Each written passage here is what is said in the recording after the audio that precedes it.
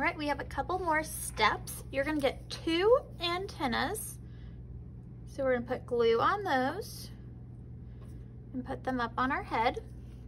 Give them a good massage.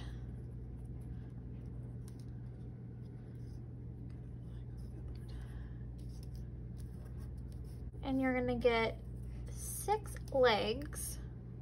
So put your legs on your caterpillar.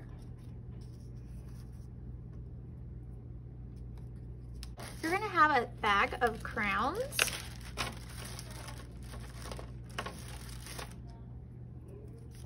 So I'm drawing some lines right on top, attached to his body, to create some little fuzzies, some hair. So just some straight lines all the way across. And then add a face. So I just did 2 dots for the eyes and a big smile. And our caterpillar is done.